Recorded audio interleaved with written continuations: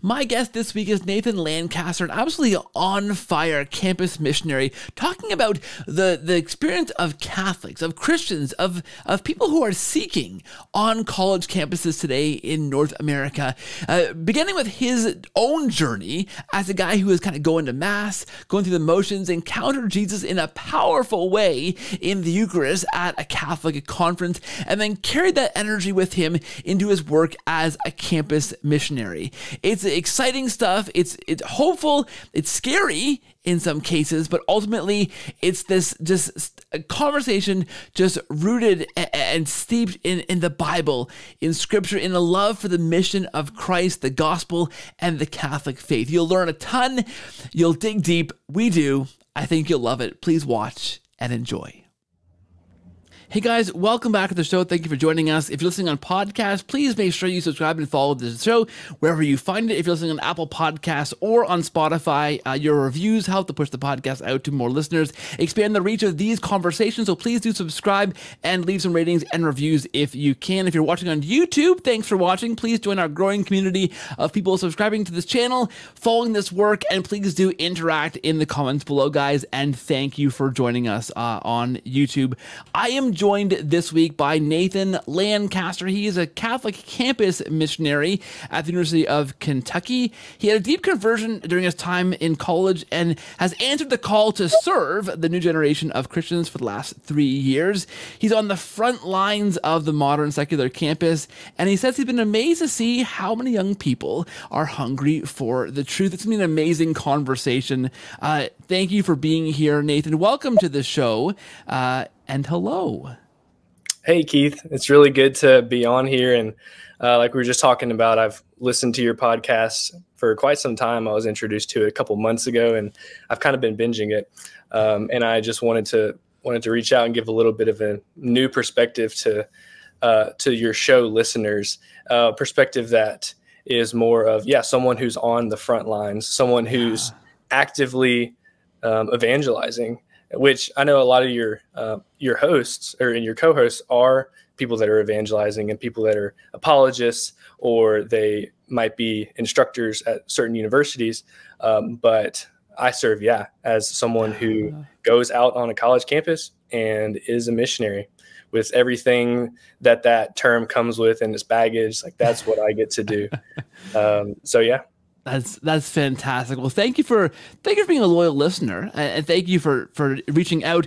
You know, I get a lot of random emails sometimes. Not that yours is random, but I get a lot of random emails. And when I got yours, there was a passion in in tenor in your email that I was like, yes, this is exactly the guy I want to have on the show. An awesome topic. I have a deep heart for campus missionary work and campus ministry work. I spent a lot of time at the University of Waterloo in Waterloo, Ontario, Canada. There's a great John Paul II Center there that does, kind of the Catholic work on some of the campuses that are there, a couple of universities that are there. Do some awesome work. And I have some friends who were longtime campus ministers. And I, before I became Catholic, had a little stint with Campus Crusade for Christ, who was an evangelical. You may have heard of them. Evangelical. They've, I think, since rebranded. I think the Crusade bit was a bit heavy-handed, maybe, that they were using. And then they did a little bit of a rebrand. But I was involved with that for a little bit as an evangelical Christian, super uncomfortable with the work. It wasn't really my wheelhouse. And, that was also one of the things that led me to begin looking into the Catholic Church, because we were doing this missionary work and asking these questions and leading people on campus down this, this Roman road to conversion that we used to use, that came from Romans and was this kind of framework for giving your life to Christ. And that began to bug me at one point, Nathan. Like, but why is that okay, this is biblical, but we're picking out different verses and kind of rearranging them. And when do we actually see people coming to Christ in the Bible in this way? So, my encounter, my time, as a brief time, I should say, as a campus missionary, kind of led to Catholicism for me. I know you, though, have a really interesting kind of faith journey. You mentioned you're kind of Cordial Catholic, but came to a real experience of Christ at kind of a youth, a college, university age oriented kind of outreach thing. We'll go into that. It sounds like a fascinating story. So maybe let's hear that, how that journey for you, where it began, where it went, and then how that led into your passion for, missionary work on the college campus, if that makes sense.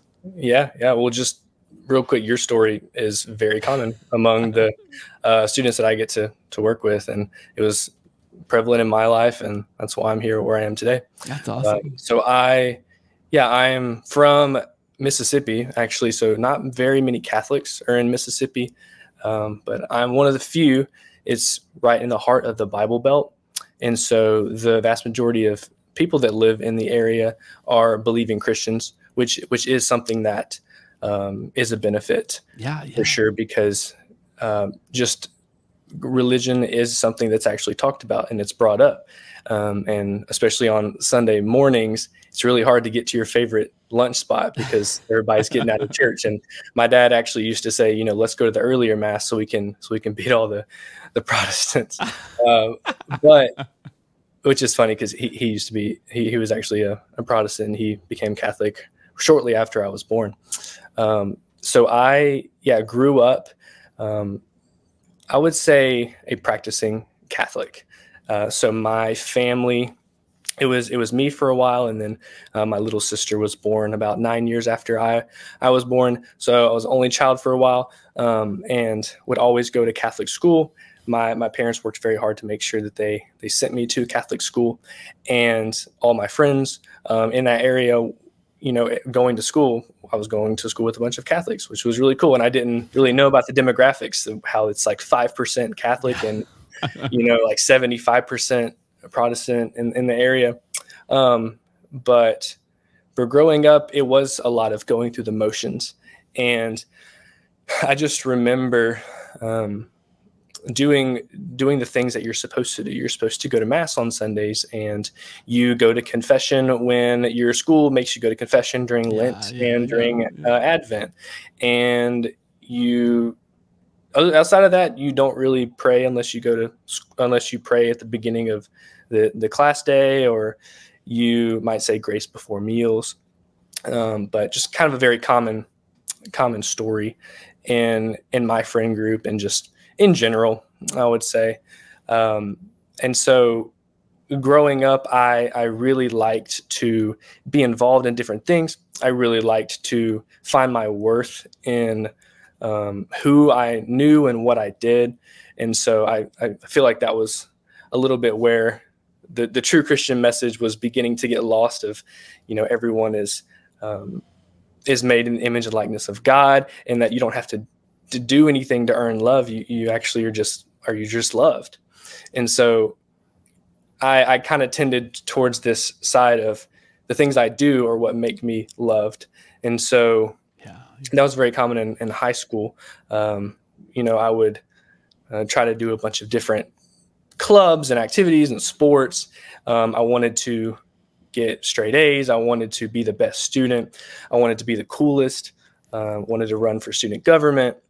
Wanted to do all of that. And it obviously caused me to want to do a lot of the other things that everybody's doing, which just comes with things you get into in high school. And so falling into a lot of the old habits that people in high school these days fall into, which that age keeps shifting. Now it's getting younger and younger, unfortunately. But so, I became a pretty big partier in high school, and my college decision was primarily based off of, it was based off of scholarships, but it was also based off of where can I go have the most fun. And which God ended up using that, because when I made the decision to go to college, I went to the state school where I'm from, so the University of Mississippi. And little did I know I would have an incredible conversion to Jesus there. And I say conversion, but it's really a reversion, right? Being baptized as an infant, receiving that grace, receiving this adoption as a beloved son of God, was something I didn't really know it happened until my deeper reversion. But that took place my sophomore year. So let's backtrack to my freshman year. My freshman year, I joined a fraternity. And if you're not familiar with like universities in the Deep South, it's very, very fraternity and sorority oriented. So if you're not in one of those, you're probably not as important on campus. Obviously, that's not true. But to go to one of these SEC schools, one of these universities, is to enter into this social atmosphere where everyone kind of knows everybody, but you want to join one of these organizations because that's how you meet people. That's how you gain friends. That's how you get to do all these fun things that you started doing in high school. And so I joined one of those and fell into just a ton of sin, and I became very numb to my own conscience. I became very cynical. I became very prideful. I wasn't living as I was supposed to as a baptized Catholic. But it's just like all that I knew. It's the air that I breathed, the water that I swam in. And but kind of going from there is, and I really see this when we try to, unravel the Christian message and present the gospel to students. We always say, like, you have to know that something's wrong before you know it can be fixed. And obviously that's where the idea of original sin, the idea of concupiscence, the idea of sin in general came in. So yeah, just my sinful habits got to a point where I didn't really know what I was doing with my life. I was going to class and I was like dating around, but I wasn't doing it virtuously. I didn't have virtuous friends. I didn't have anyone as a good role model. And but I did know one thing, and I needed to go to Mass on Sundays. So I would go to Mass on Sundays and I would do 1 hour of worship a week, and then I'd leave it at the door and go to class, and go to fraternity parties and pick it back up next week. And just kind of the other 167 hours of the week, didn't really think twice about God. And that's ultimately the most common story of so many people who are raised with a Christian background. I believe 70 to 80% of students who have a faith Christian background who go to college will end up not having it by the time that they're 23. Wow. And so college is that area is a very key part of the world, because it's where you're being introduced to all these ideas. It's where you're being introduced to all these different people's backgrounds, and you obviously start to question how you were raised. And if you don't have the answers to those questions, you're going to go with the flow. And we know where the flow is right now in the secular world. And so all that to say, God was working. And after Mass, one day I met this focus missionary. And I didn't know what a focus missionary was, but he came up to me and he basically asked to get coffee. And I kind of like, he texted me a couple days later, and I kind of shrugged him off. And then eventually I saw him again after Mass, and we start up a slight friendship. And I go to one of his Bible studies, and I don't go to another Bible study the rest of my freshman year. But these little seeds that are being planted are starting to take effect. So the summer going into my sophomore year was really important, because I started to date a girl who actually took her Catholic faith seriously, and it inspired me. And so I got a little bit more involved in the Catholic campus ministry at the University of Mississippi, but I didn't want to get too involved, because to me, they were kind of the weird kids. Because why would you come to college to, to go pray? Like, that's weird. As much as I would claim that I'm a Christian, it was still kind of weird to me. But then I met another focus missionary, and my interactions with him are were amazing because he had a very similar story as me. He was in a fraternity at a big school. He was very social. He was just super easy to talk to. And I was like, well, he's normal. This is weird. Like, I'm not supposed to be around normal people doing this. And so one thing leads to another, and I start coming around a little bit. I'll go to a event every maybe like couple weeks, and I get invited to go to this conference. And I'm thinking to myself, you know, it's the week after New Year's, and where I went to school, we had really long Christmas breaks for some reason. They're like 5-week long Christmas breaks. And so I knew that I would be pretty bored at that point. So I decided to go. And one of my really good friends was going to, which was exciting. And the girl that I was dating at the time was going. So I was excited. But yeah, those couple weeks leading up to that were really, really bad because I was getting into those terrible habits again. Yeah. And I was back home with some of my friends, and I would just do nothing but be lazy, and just like drink and party and just do all the things that I knew I shouldn't be doing, but I was doing it anyway because it's all I knew. And then, which is perfect because I went to Seek at the perfect time. And so if for those of you who aren't familiar with Seek, it's a Catholic conference for college students from anywhere around the world, but particularly in the United States. And it can be anywhere from 15 to 20,000 students. I believe this past year there was about 20,000. It was a record-breaking year. But this Seek was in Indianapolis, and it was Seek 2019. It was my sophomore year, and that week changed my life completely. So a few reasons why it changed my life was, number one, just the people that were there. I had not so much as been in a room with more than 300 young Catholics before in my life to celebrate Mass. This time I was in a room with 17,000. And wow. Not just that, but there were these booths. There's this giant hall of just hundreds of tables of booths with Catholic companies and organizations and graduate programs and religious sister organizations and priest orders and everything you can imagine. It's like Catholic Disneyland. And there's just all these well-known American Catholics there. And my eyes were opened. And like I said, all these people were vibrant. They were joy-filled. They were living in a way that I didn't know was possible. And, you know, and then there was this concert like the second night.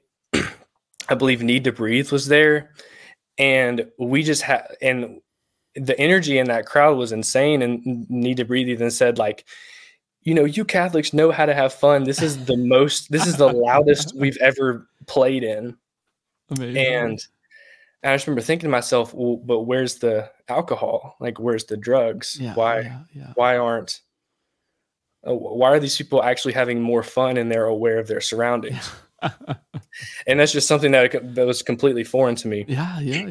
And so, and another thing too is, like I said, I like to be really, I was really on top of my studies in the midst of all this. So I was very intellectual, and I got to go to talks like The Fourth Cup from Dr. Scott Hahn and How to Pray the Mass Like Never Before by Father Mike Schmitz.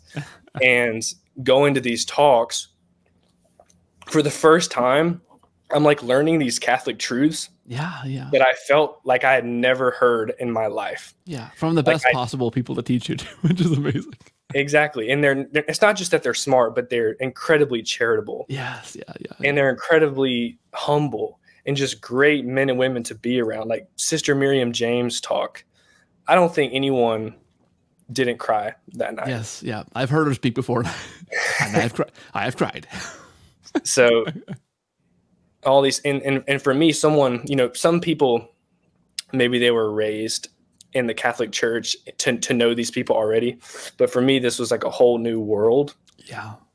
And to realize that our faith has such an intellectual ground to it, to realize that the reasons that we do the things that we do make so much sense, like why we have certain elements to our liturgy, why we have these certain developments that have occurred over the past 2,000 years, why the church has lasted the test of time. And they all start to hit me. And then the last night before we go back home is the big night, is adoration. And I had only been to adoration maybe like 2 or 3 times up until this point. And in like that night, because there's adoration, but there's also a procession that happens. There's also almost 1,000 confessions that are heard every Sikh that night by hundreds of priests. And it was just unlike anything I'd ever been to, because yes, there was like praise and worship music, and there was a big lighting, and maybe some things you would kind of compare with maybe some of your non-denominational mega church vibes, but the difference was like Jesus was present in the room, and there was a focus to our worship. And as he proceeded by me, I just remember weeping. Yeah. And I had not been emotional ever about my faith. Yeah. And I always say that Jesus profoundly encountered me in the Eucharist that night. Wow. And my life has never been the same since. I guess I didn't even mention what I was studying. I was an engineering major, which, I mean, doesn't really matter anymore because I said yes to being a missionary. Yeah, who cares? But I was studying engineering, but I remember walking out of that room and something had changed. Something said to me, something in my heart of hearts. I really felt like it was a movement of the Holy Spirit. Just felt the desire to go and share this with others. You know, little did I know that that's actually the call of every baptized Catholic. Yeah. But truly, I felt for the first time in my life that my faith was alive, that I was alive, and yeah, I felt all the grace come in, and so that's kind of the peak right there, and then. Yeah, I'd love to share kind of going from there, unless you have any thoughts. Yeah, let's sit in the peak for a second. I think that's a fantastic story. I love so much about that. You know, I had experience of going to a conference for priests and like lay leadership teams many years ago when I was just kind of a new Catholic, and I was volunteering in my parish and went with a team, the priest, the religious sister, a couple of them, and a couple of the people in this team, and went to this giant conference, and it ended up being, I think, like 1,000 priests. It was all like, you know, all the priests in the Archdiocese of Detroit, plus their pastoral teams, ended up being like just hundreds and hundreds of priests. And as you're telling us this story, I can think of just how deeply I encountered my faith as a new Catholic when we had a night of adoration. I think Matt Marr was there playing a concert with an adoration, right, with Jesus in the host in the monstrance, and like you said, there were confessions, and there was this hall just packed down the hallways. Every 12 feet or so, a priest and a chair, a little screen, and just hundreds of confessions, right, being heard. And for somebody who hasn't experienced that, like, I can relate to what you're saying. Somebody who hasn't experienced that, like the Holy Spirit is palpable, like in the room, right, in that environment, right, in that worship. Like you said, that Jesus processed by you in the host and in the monstrance, and we believe as Catholics that he's really present there in some kind of miraculous way we can't understand, but like that strikes you, right? In an amazing way, the reality of that. And then to experience an environment where so many people are coming before Christ in confession and freeing themselves from the bondage of sin, right? And saying yes to Christ. And not just one or two or three, but hundreds or thousands of people are doing that. Like that just really supercharges kind of an environment. And I think, for me, it sounds like for you too, Nathan, just really, especially, for you kind of on the fringes of your faith in a sense, like that just is such a demonstration of the truth and the reality and the grace and the power in the Catholic faith, right? It's almost like just seeing it supercharged, right? Experiencing it at, on steroids or something, right? Yeah, it's like the Catholic Super Bowl. Yes, yeah, that's a good way of putting it. Yeah. Watching football, okay. Super Bowl, it's like, that's a great sports analogy. Yeah. I think that's so amazing, especially for you as somebody who is kind of, like I said, on the fringes, right? Or not really, you don't know what to make of it in a sense, and you're kind of going to kind of check it out. Like that's a real powerful witness for you, right? To see that, and to see, like you said, so many people who were living their faith and who knew their faith and could understand it and were unpacking it for you in a way like, yeah, you know what? This makes sense, right? To hear that, lived experience and from those people, it's got to be, hugely impactful, right? Yeah. Yeah, because like it was seeing things through a new lens. Yeah. And maybe some of it was the fact that I'm around so many people and we all believe the same thing, and there's a little bit of that looking over each other and saying like, yeah, this is true, but there's also the weight of evidence and the weight of the fact that these people up here have given their lives to studying certain aspects of theology, to doing biblical studies, to studying the church history, and saying like, yeah, I'm agreeing with this. I'm submitting to the authority of the church. And so many times that I have these conversations with non-Catholic Christians, I can go all day and talking with them, especially on campus, but at the end of the day, it comes down to a question of authority. And for me, especially in that moment of seek, placing myself under the authority of the body of Christ, his church, was very freeing. Yeah. Not only that I received the grace through the sacraments, but just knowing that to be able to live this out is to be a saint.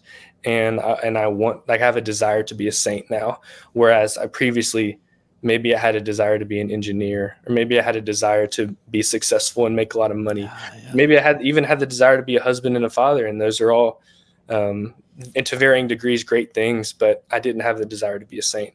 But now I do. Yeah. And I believe that there's that quote, I don't know who it's by, but the only true tragedy in life is to fail to be a saint. Yeah. And that really hit me. I felt like that, and my testimony going from there has been, okay, so how do I get there? Yeah, that's amazing. That's that's well said. So where did you go from there? Like what happened next? Because you came, obviously your trajectory, like you said, engineering, that was cool, but you're gonna be a missionary now. That's like, okay. So what happened when you got back? Well, that was my sophomore year, so I still had 5 semesters to finish my degree. And but I changed a lot of my habits. Yeah, I stopped drinking. I stopped doing drugs. I stopped even like swearing, things that were just I was so accustomed to from earlier in my life. And people saw a difference in me. My friends were kind of confused. I would go to these fraternity events and I wouldn't drink, and obviously was underage, and so I just chose not to, and that led to good conversations, and wasn't very foreign to my faith, so I was kind of just going off of the top of my head with what I knew and how to defend that. But I got some really good responses, and but there was every now and then some of my friends was like, "Oh, I miss you when you liked to party with us," or "I miss you when you were more fun." And I would just say, like, if that's what our friendship is, then maybe that says something about our friendship. And Yeah. I don't want any friendship to just stay at that level. And so going from there was just a lot of fine tuning and growing. And I started to go to daily mass for the first time. What a gift it's been to do that, to actually receive daily bread. Yeah. And I started to go to regular confession. Like I said, I didn't go to confession more than once every 6 months. And I just thought that's what you did once in Lent and once in Advent. I didn't know. I actually, even in high school, I was a Eucharistic minister. But looking back on it, I know for a fact that I was in a state of at least grave sin every single time. Oh. But I didn't know that you weren't supposed to receive the Eucharist in a state of mortal sin. I didn't know that, you had to go to confession for doing these things. And it was just, I definitely felt like I said, more people need to know this. More people need to be catechized. I believe that 1 out of every 5 Americans are fallen away Catholics. And so since there's so many people that fall into this group, I want to do what I can to help them, or at least just lend a listening ear. If that's the most I can do is just listen to their story, then I think that I've done a day's work. And so going from sophomore year, the girl I was dating at the time, we did break up, and it was kind of a tough summer going into my junior year because I was away from that community. So I had a lot of that fellowship previously with the campus ministry, and they all went home for the summer, and I was still working a job in college. So it was really tough. But then my junior year, getting back in contact with the Focus missionaries. The Focus missionaries just helped me so much. I really looked up to them, and they inspired me because not only were they, a lot of them were getting into their vocations, but a lot of them were just living lives centered around prayer and the Eucharist. And I just craved that so much. And I started to read spiritual books. I started to read the scriptures. I started to just do the things that, for centuries and centuries and centuries, that's just what Christians did. Yeah. But since we're in an era where that's not commonplace anymore, it was like discovering a treasure. Yes. And so I guess the next great kind of part is my junior year is actually when COVID happened. So the spring break of my junior year is when the world shut down. But that spring break, I went on a pilgrimage to Lourdes, France. And obviously that's where Our Lady appeared to Saint Bernadette. And I got to go on a pilgrimage through Focus. And it was kind of crazy because it was the week that COVID was ramping up. So we didn't know if we were going to make it back to America. Yeah, wow. But I met a girl on that trip from Chicago. And by the end of the trip, I started to catch feelings, and definitely she had won me over. And we got back and we were quarantined, so we would spend a lot of time talking on the phone. And yeah, I just the first time just got to date in a great manner, and to have a relationship centered around the Lord, and do it right. And so that ended up being who I married. So we're married. We've been married for almost a year now, and her name's Andrea. And so I just, these more graces that God is giving me, and I definitely that trip settled a lot of things for me. That pilgrimage that I went to Lourdes, I definitely knew that I wanted to be a missionary. After going on that trip, so many things went wrong. We were missing our trains. We were having to wait in long lines. We were really tired, but it was just such a fun week with all these. It was like 20 of us from different colleges, and the missionaries, I just looked up to them because they were leading us on that trip. And I just remember thinking, I want to do this with students one day. And then, I met Andrea, and then also just the grace from Our Lady and being in a place that she's appeared, a place that she has just made her heart known to so many Christians, and how many miraculous healings have happened there. I know you've had a podcast about Our Lady of Lourdes, and I listened to that when I was really excited. Now I really hope to go back one day. And so kind of leading up, finishing up my studies, my undergraduate studies, I graduated from engineering in 2021. And then I started as a missionary. I accepted a job with Focus to become a missionary. And I was placed at the University of Kentucky. And we can talk about my time as a missionary now. Yeah. Let's hear about that. So what does it kind of entail? Is it lots of questions. I mean, like in my mind, being separate from that, and many listeners would be, with you in the thick of it right now, but it does seem like there's so much secular pressure. There's so much pressure to disengage from the world on one hand, and certainly from religion. Like you already mentioned some statistics that are really alarming, like the number of people that, and of course we know this, like as people who've gone to university campuses and had the experience, right, where so many people you go there with, and often sometimes yourself, you go and that's a place where you lose your faith. It's kind of challenged maybe for the first time, and you're maybe not really well prepared with the answers that you have for the kind of the secular kind of questions that come at you, or you see people from other backgrounds, you're like, wait a minute, but they have this lifestyle that's different than mine, but why am I right and they're wrong? And like it's almost a trope, but it's a trope because it's so true. It happens so frequently, right? That people go to college and they lose their faith once it's challenged. So I guess I don't know where to start, but like maybe outline kind of what you do, and I'm sure you're seeing those kind of things, or maybe what are you seeing? Would be a better question to ask you. Yeah, I'm seeing a lot of things that might make people upset, but also a lot of things that make people hopeful. And praise God for Newman Centers. So for those of you who don't know, Newman Centers are set up at most secular universities, and they're run by the campus ministry there, or sometimes the diocese helps with it, but they're normally the Catholic presence on campus.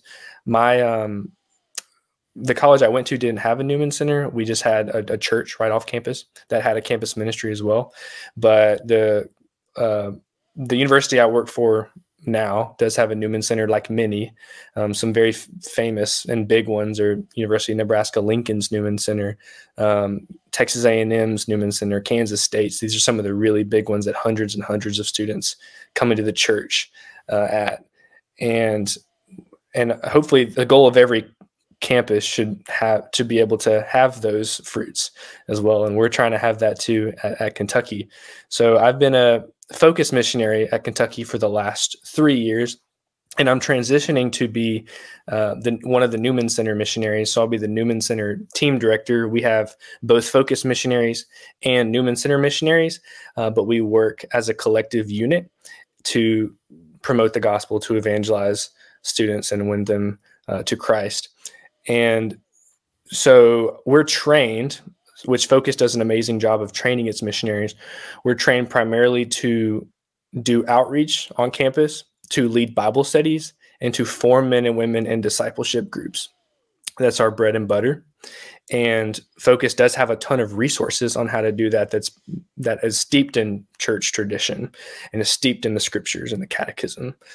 And we try to lead students primarily through the gospel message as the first Bible study. So we'll go outreach on campus. We'll collect information. We'll meet people. We'll go spend time. Maybe if there's a volleyball court, we'll go play volleyball. If there's an event going on, we'll go to that. Maybe we'll go get coffee with students. We just try to get in their lives because many of us had just graduated. Many of us know what it's like to be on a college campus. Being in college is great. It's one of the most amazing experiences any young person can have, but it's also very isolating. Think about how many students on the college campus are depressed or anxious, feel overstressed, feel like they just don't know what to do. Maybe they're struggling with friendships. Maybe they're struggling with relationships. Maybe they're struggling in their classes, and they're on their own for the first time. So the college student, for many college campuses, is someone who is very isolated, lonely, and we, as missionaries, want to encounter those students. And so whatever that looks like, whether it's meeting them after daily mass, meeting them on campus, going to different organizations. Like I've been leading a rugby team Bible study for the last 3 years. Awesome. And yeah, I've met probably 30 rugby guys, and they commonly come to Bible study after practice. So you can just imagine the smell in there.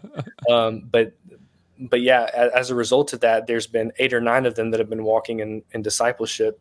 And some of them are even leading others in discipleship, and a couple of them have graduated and are moving on and are evangelizing in their own lives. And so that's really the goal of us missionaries, is to equip students so that they can live out the gospel message and that they can go make disciples. Because the idea is Jesus Christ, who is the Son of God, the Lord of all, he could have, if he wanted to, appeared to every person at once and said, I am God, and they would become a Christian.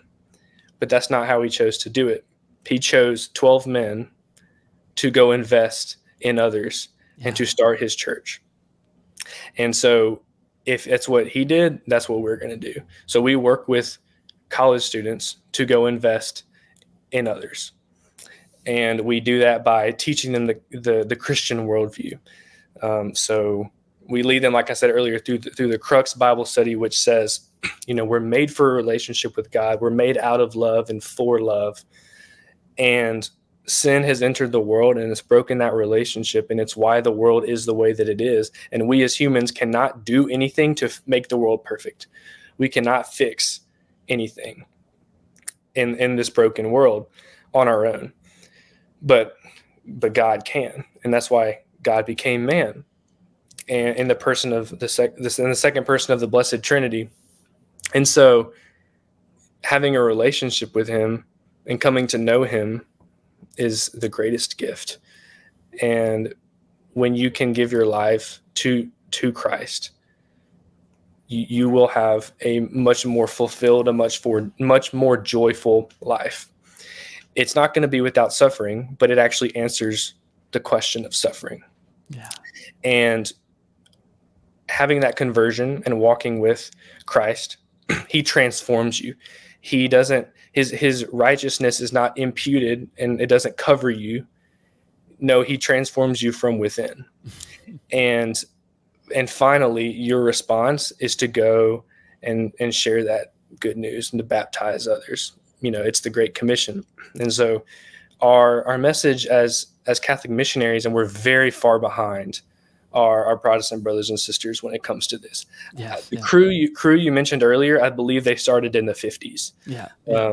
And Focus's founder saw this. He was in college, I believe in probably the 80s or something like that. But he just noticed how there wasn't an option like this for Catholic students. And Focus was founded in 1998, and it's been growing. And now I believe it's at over 200 campuses. But when you just compare that with the work that the evangelical missionary organizations have been doing, it just pales in comparison. And I believe that it's because we're far behind, simply because for so long we as Catholics have relied on the priests and the religious sisters to do all the work. Yes. And we don't realize that as lay men and women, we're called to this greatness as well.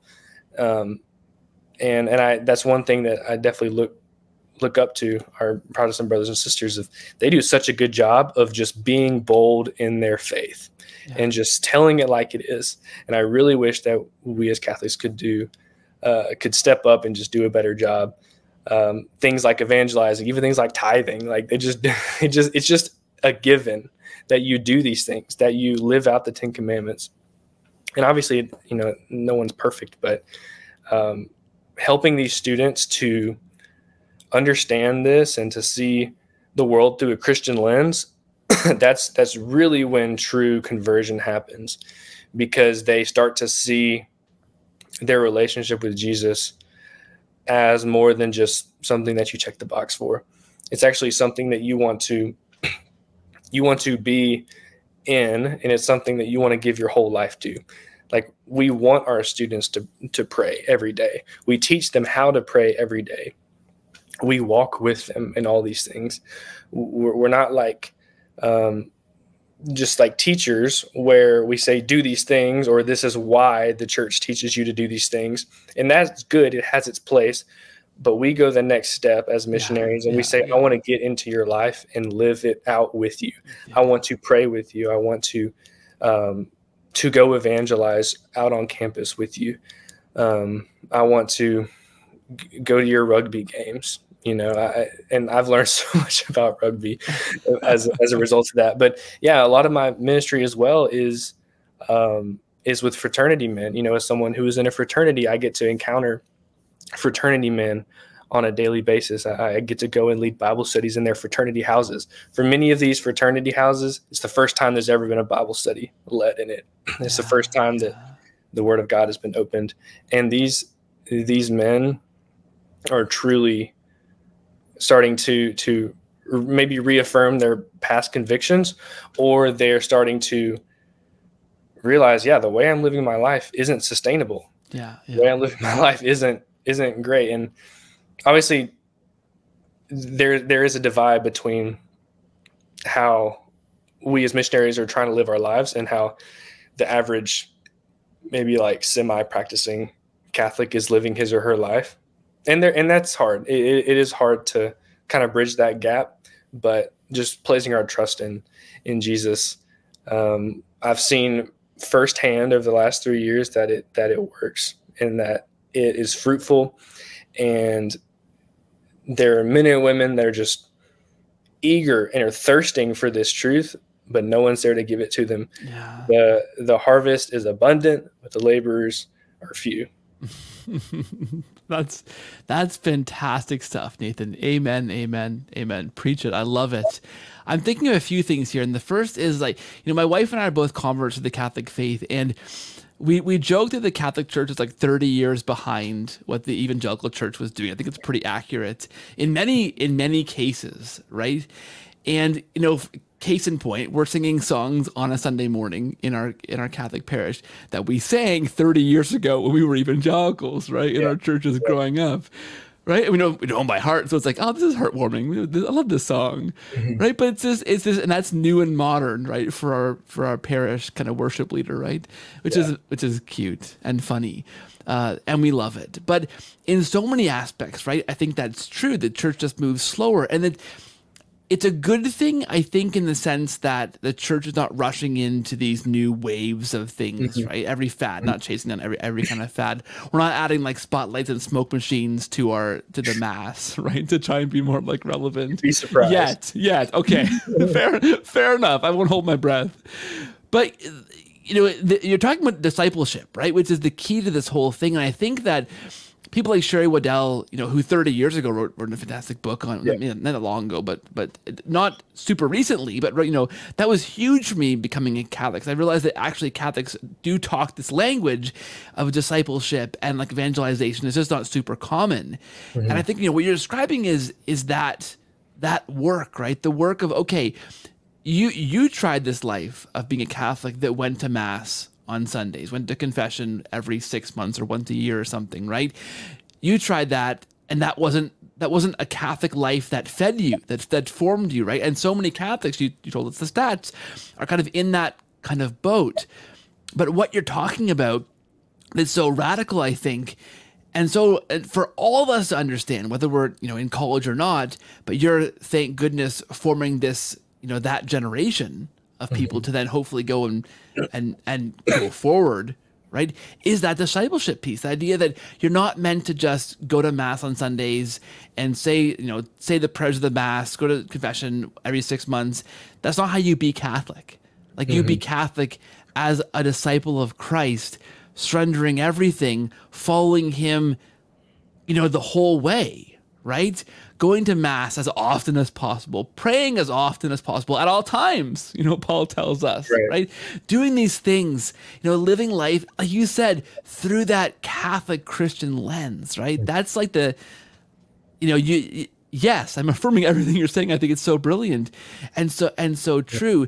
And it's such a different way of doing the Catholic faith, right? It's not what I think most Catholics think of when they think of being Catholic. Like you're raised to go to church on Sundays, do this. You are talking about an entirely different thing, right? That's really forming people in a different way, right? Is that fair to say? Yeah, I mean, it's just the way that the Lord did it and the early church did it. And we use the phrase or the scripture verse, Acts chapter 2, verse 42. And it talks about the early apostles and the early church. The early church committed themselves to the prayers, to the breaking of the bread, to the fellowship, and to the teaching of the apostles. Yeah. So we try to model that. We say, if you're not committing yourself to praying, if you're not committing yourself to having an intimate relationship with God, if you're not, trying to conform your lives to the teaching of the apostles and the church, the authority of the church that Christ gave her, if you're not committing yourself to the sacraments, the breaking of the bread, to the Holy Eucharist, to confession, and if you're not committing yourselves to fellowship, to true, authentic, community as a Catholic, then you will not make it through the world, the secular world. You will not last. And that's what's happening so it's not that people are saying, oh, I just don't believe what the church teaches anymore. And that is the case for many people. But for more people, it's just that they don't care. Yeah. Like lack of care is the biggest reason people are falling away, because they're told from an early age that the most important thing you can do is to go work for a big company, or to go make a lot of money, or to try to get as much pleasure as you can out of this life. And whereas the Christian ideal is, yeah, you can have happiness in this life, but it's not perfect happiness. It's actually waiting for you, and you're actually on a path. You're on a journey to something that is out of our comprehension. Amazing. And so trying to instill in these students these truths it can be difficult, but it's also very worth it. I mean, I just don't know what other worthwhile thing to do. And, sometimes people will say, well, when are you going to get a real job? And I think, well, this is a real job, because I'm impacting people's lives, obviously through the grace of God. But the fact that I get to do this is great. And yeah, I'm probably not called to do it for 40 or 50 years, just in this capacity.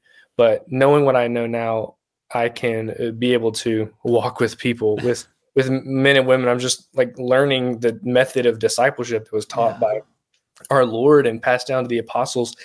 And we're just living that out, but doing it through those four main pillars. Yeah, I think that's brilliant. I think you said too the idea that this used to be the work, we thought it was the work of the clergy, like of the priests, the religious sisters and brothers. That was their work to do, and the lay people weren't necessarily involved in that mission. And I think one of the big fruits of Vatican II, and a lot of Vatican II is very misunderstood. I've had lots of guests on this show talking about the true nature of Vatican II, what it actually meant, and it's beautiful. The documents are beautiful. The intention of Vatican II was phenomenal, right? The idea of empowering the laity, saying, "Hey, this was your mission all along, guys. Go out and do this." Right? Yep. Pray liturgy of the hours. Go be evangelist. Go evangelize. Share the gospel. Read the gospel. Like, all these things are brilliant pieces. The fruits, of Vatican II. And I think this is one of them, right? That we as lay people, right, are meant to get involved. We're meant to be the hands and feet of the Catholic Church. We're meant to be the people that other people see and go, "Hey, you're Catholic. That, like, you live a very compelling life. Tell me more," right? And we should have an answer, right, for those people. Not just, a guy doing a podcast or a missionary like yourself, but everybody, lay person should have that kind of an answer. I can think of this for me is kind of my go-to kind of telling moment. You know, when as an evangelical, deeply involved in every church I was a part of, right? In my university years, I was involved in a very Pentecostal, very charismatic church, and they plugged you into things, right? So we went to the young adults kind of ministry, and before that was we fed all the students on campus. We opened up the gym in the church and fed like 300 kids.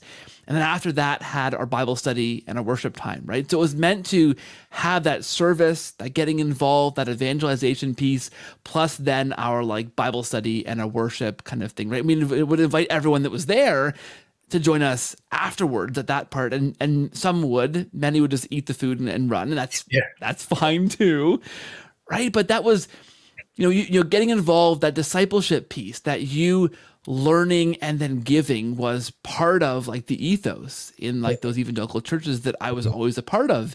And I can remember becoming Catholic, and on the night when it was like, okay, here's now how you can get involved in this parish now that you're Catholic, the lovely sister, I think she's probably deceased now, God rest her soul if she is, she was wonderful, you know, brought out like the very old school photocopied dusty brochure that talked about how you can get involved in the parish. And it was things like knitting club, right? Or the adult babysitting club for like, it was, or Knights of Columbus, right? These things that, you know, are kind of typical kind of Catholic, stereotypical Catholic ways of doing things. But that's what the parish had for people to get involved. And I'm coming to that used to the idea that no, you're a Christian, you evangelize, you get involved in these different groups, different outreaches, different ministries, different Bible studies, you plug in.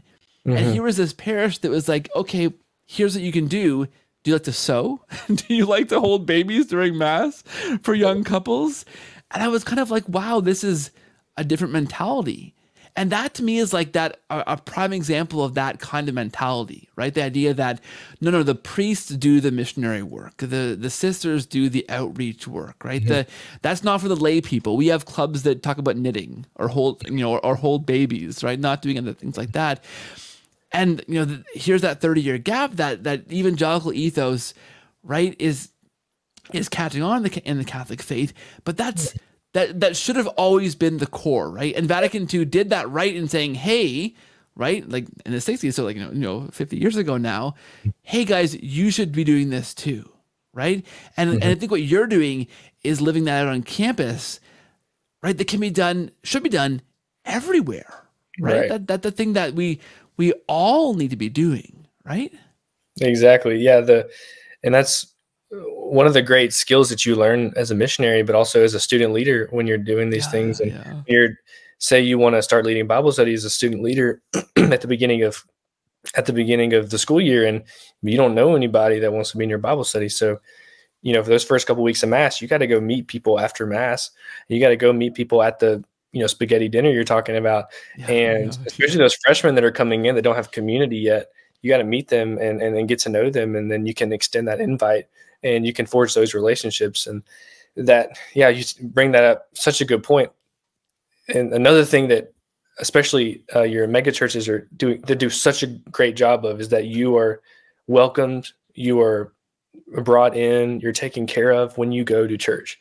And there's just so many times in Catholic churches that's not happened.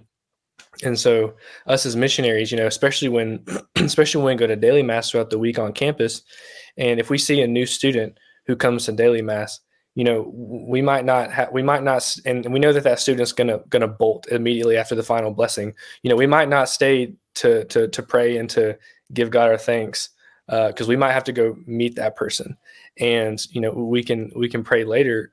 But it just shows that we have to be cognizant of who's around us. Even when there's new adults, new older people that come in, you just want to talk to them and get to know. It's so simple, but it's the fact that it's not happening.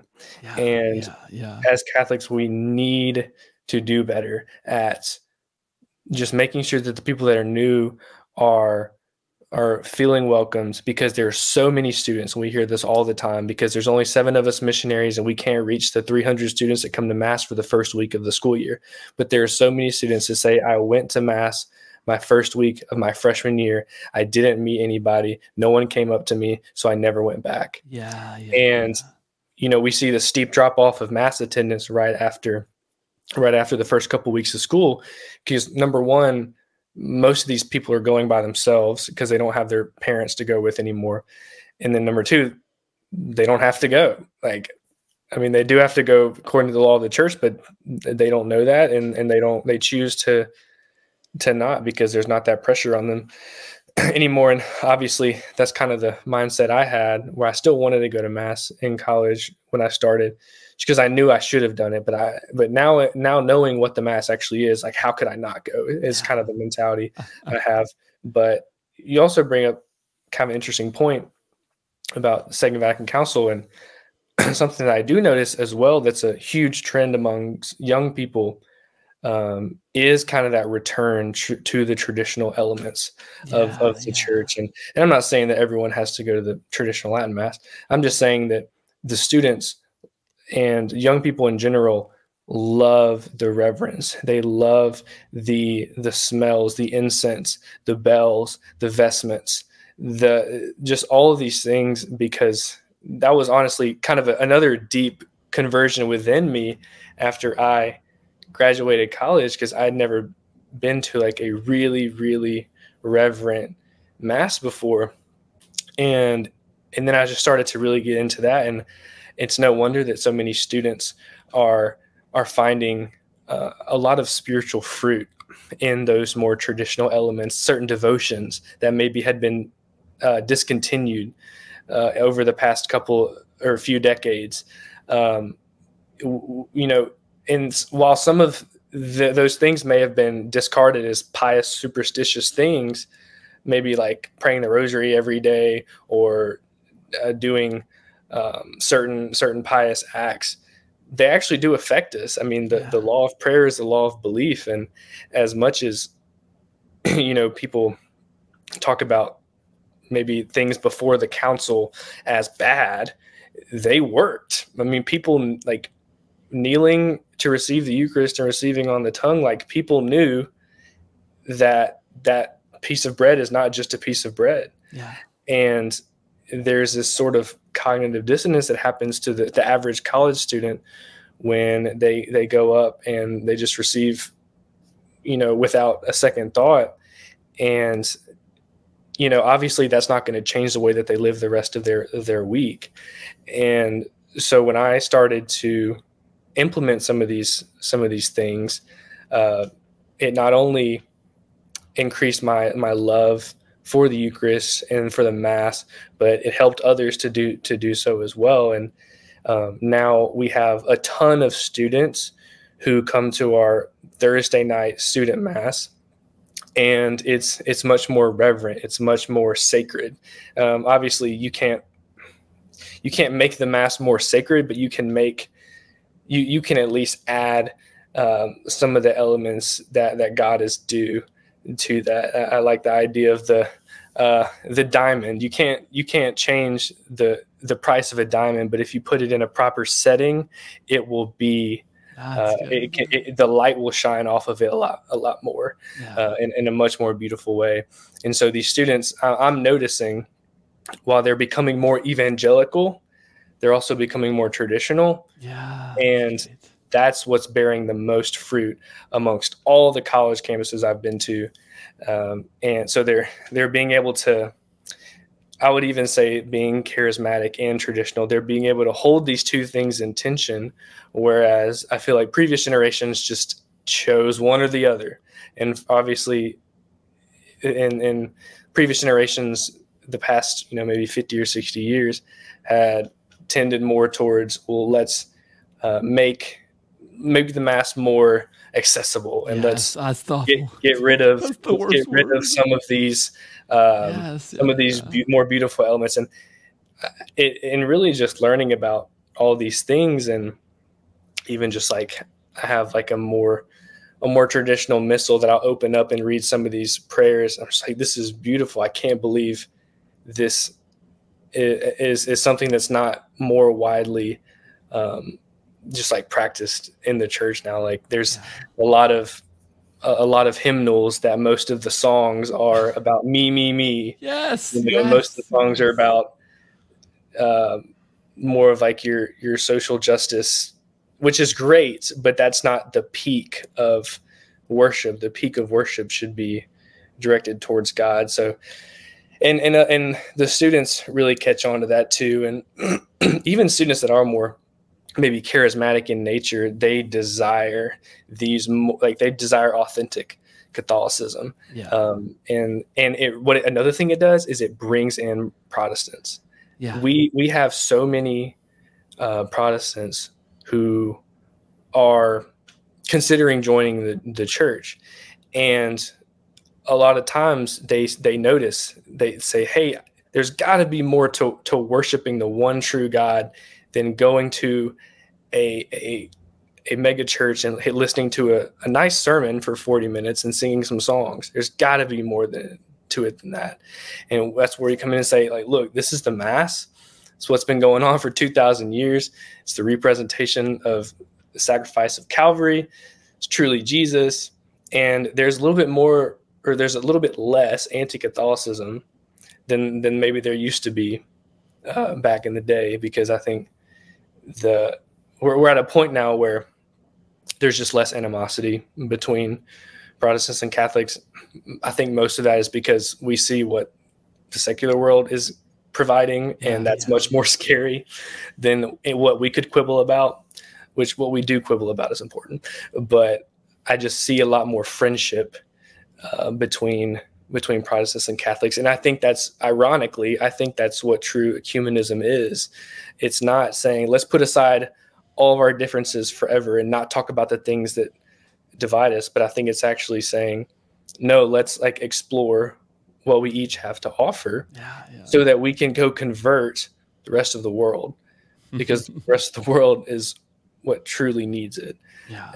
And so there's just been a lot of like, we get to work with other campus ministries. I even I audited a class this past semester at one of the campus ministries at Kentucky, one of the Protestant campus ministries at Kentucky. And it was great.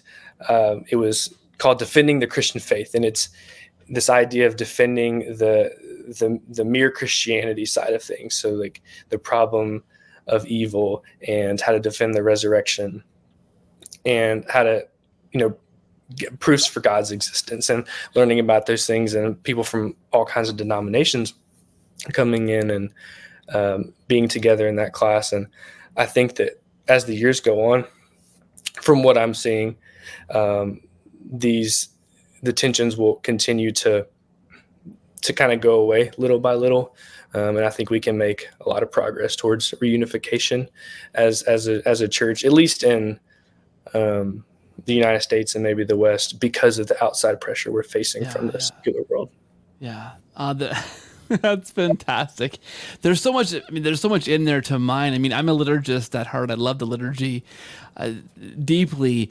And I think what your description of what is drawing in the students that you see right on the front lines of campuses is very heartening for me to hear. And I think just affirms some of my thinking, maybe my prejudices and my own personal hangups and issues with so many parishes across Canada and the US, right? Is this idea that accessibility, you mentioned that word, like welcoming is another word that I would use, right? We've, in some cases, just dumbed things down in the liturgy so to the base level, in the thought that that's going to welcome people in and draw them into the Catholic faith. And I think, I've led RCIA for a number of years in a couple of parishes. I've been involved in campus ministry very tangentially. You're in the thick of it and are just kind of affirming my beliefs here, Nathan, that it's not those welcoming, dumbed down liturgies that are drawing people into the Catholic faith, right? It's that the things that hint towards or lean on the sacred, right? That's drawing people in, right? It's the Gregorian chant in the Mass. It's the incense. It's the receiving on the tongue, because you recognize that is, that the hand is fine, but that the tongue is a symbol to say, yeah, no, you know what? I know what's going on here for sure, and I'm doubling down on that, right? That's again leaning on the sacred there. Like these things, I think, gosh, that's what's drawing people in, right? And it's not just students, of course, right? That's the front line you're working on. That's got to be people from all ages and stages of life, right? Are being drawn to that, right? I can't think of more than a couple of people, and it's more in spite of the Mass they encountered, they became Catholic anyway. It wasn't because they encountered this awful, terrible Mass, but they encountered an awful, terrible Mass, and they still became Catholic in spite of that. But nobody that I've ever talked to has been drawn into the Catholic faith by these kind of dumbed down liturgies, right? But it's this backwards idea that we have to make things more simple and accessible and understandable to draw people into the Catholic faith. But no, we have to amp up the sacredness, right? That's what's drawing people in. Yeah, I mean, you just hit the nail on the head. I think you can even tell the more reverent a Mass is, the more packed it will be, and the younger it will be. I mean, I've been, as a missionary, I get to travel a lot and be around a lot of different places, and in the U.S. and the country, and visit other missionary friends who are at different campuses. And without fail, the more that the priest takes the Mass seriously, the more that he celebrates reverently, it typically even increases his ability to give a homily. Like I always love homilies and more traditional churches, because it's what I need to hear. And all these things, and it's bringing people, these young families, these big families, families that are open to life, families that are living out the moral teachings of the church, and faithful Catholics. It's bringing, we have a joke that I went to this traditional Latin Mass parish a few times over the summer, last summer when we were training in Lincoln, Nebraska, and the whole parking lot was just like 12 seat passengers. Yes, I love it. Yes, that's how and obviously, like I said, no parish is perfect, but a lot of times they have really strong communities. And those communities, back in the 1800s, when the church in America was doing pretty well and building all these beautiful churches, it was the community, and a lot of them were from the same country. They would immigrate, and they would build up this community centralized around the church. And it caused just such a growth, and there were so many baptisms, and there's so many new people coming into the church as a result of that. And the churches and the campuses and all of that are centered around this community are going to have centered around this community and this traditional form of worship, and sticking to the traditional teaching of the church, have the fruit. And it's undeniable. It's at a point where you cannot sit by and say that it's not a true fruit producing area of the church. Because you mentioned that it's those sacred masses that also are those charismatic, those evangelical kind of inspiring masses, right? And I totally, I get that as a charismatic Christian in my background. That's what I wouldn't be excited to go to a Mass that's kind of bland and the songs are songs that I sang 30 years ago, right? In that context, what's going to draw in people who are first of all kind of charismatic leaning, or really want to embrace what the Holy Spirit is doing, are those masses that feel sacred, and where like you said, the priestess take things seriously, right? The liturgy is done well because people who are doing liturgy understand the importance of what's going on there, right?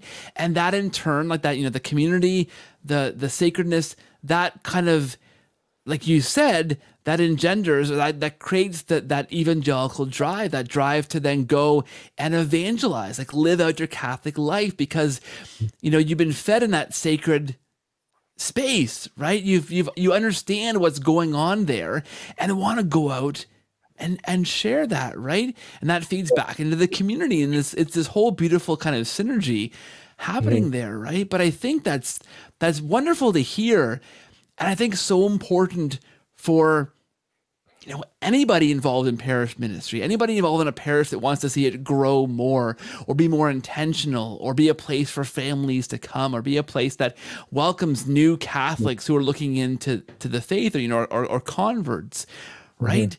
And exciting to hear that that's kind of the front line, the frontier of the college campus, and that's what you're seeing, and that's very exciting. Yeah, I love it. I love it. Another thing too that I notice, and I have a ton of thoughts, but I can just keep it to a couple more, is that we're in a period where the church is beginning, but we need to continue this to remasculinize the church.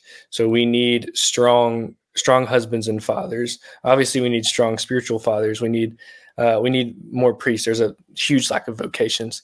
We just need more men that are willing to step up. And I think that especially over the past, couple of decades, maybe going back to the sexual revolution, with this idea that the women can have this power, and which is great. We want equality, but this idea that, the women are going to take care of the needs of the church. Sure. And think about all the church ladies that keep the candles on and go up to Father and, make sure that he's doing okay. And the men have just deserted. And like, where are we at? And if you go to any suburban church on a daily mass, or even a Sunday mass, you'll probably see 70% women. And so we need to, especially just as men, like understanding how being a Christian man is the best way to be a man, because obviously Christ gave the ultimate sacrifice, and as men, that's what we're ordered towards, is to give our lives. And so, I get to work with these men all the time, and I tell them, like, listen, if you don't get the teachings of the church part, if you don't, if maybe that's too theological, maybe if it's just a little too above your pay grade, just like be a good, virtuous man, because you will find an amazing, virtuous, holy woman, and you will have children, and you will continue to rebuild the church in this way. If you're going to be an engineer, or a plumber, or an electrician, or a lawyer, or any of these things, right? You're going to evangelize a lot more by just being a faithful man who goes to mass, who prays the rosary. You're going to impact your children. You're going to impact your children's children. Because I know I like to bring up statistics, but I think, and I don't want to get all these statistics messed up, but the idea is, if the father is the one who's the spiritual head of the family, the children are much more likely to remain Christian. If the mother is the head of the spiritual head of the family, children are much less likely, because they look at their dad and they say, well, if he doesn't care about this, then why should I care about this? And so there's just a huge lack of masculinity. And I'm talking about like true, authentic Christian masculinity, not your masculinity that says, oh, we need to swear off women, not your masculinity that says, I need to go sleep around with as many women as possible, and I need to go buy as much stuff and have as many cars as I can. I'm talking about masculinity like Saint Joseph, and masculinity like people like Saint Augustine, and people like Pier Giorgio Frassati, and people that, and like John Paul II, thinking about these men who love to live adventurous lives, but who are first and foremost devoted to following Christ. And it has a reflection in their vocations, whether they're priests or fathers and husbands. And just helping these men is something that one of the best things I can do. And honestly, from a day-to-day perspective, I spend a lot more time giving sort of like spiritual direction than I do teaching about the faith. It's these guys that come up to me and they're like, I've been going through some rough times with my girlfriend, or, I need your advice on this, or man, I just really need someone to talk to. And that's really the gold of being a missionary, is just being someone to listen. And women are just more naturally ordered towards doing that. I mean, women's Bible studies take like 4 hours because they just can't stop talking. Men's Bible studies, it takes us a little bit more time to like loosen up around each other. But that's great. I just get to walk with these men, and I think we have discipleship chains. And I started with this year actually has been our biggest year of growth. I started with around 8 or 9 men in discipleship that I was walking with, or that someone I was walking with was walking with other people. And at the end of the year, we had 29. Amazing. So we went from 8 to 29 in Kentucky. We started the year with overall all the missionaries and just their chain and just campus ministry in general. We had 70 students who were doing discipleship, who were devoting their lives to Jesus. Because when we ask you into discipleship, we say, are you willing to make Christ the center of your life to the best of your ability? And they say yes. And that number went from 70 to 131 just this year. And so there's been a ton of fruit that's come from the ministry. And it's just because we're trying to follow these teachings of the church and stay close to the Lord in prayer, in the sacraments. And to tie it all back together, we're trying to teach these men how to be virtuous, or teach these students how to be virtuous Christian men and women. And we're trying to remind them of the truths of the Catholic faith.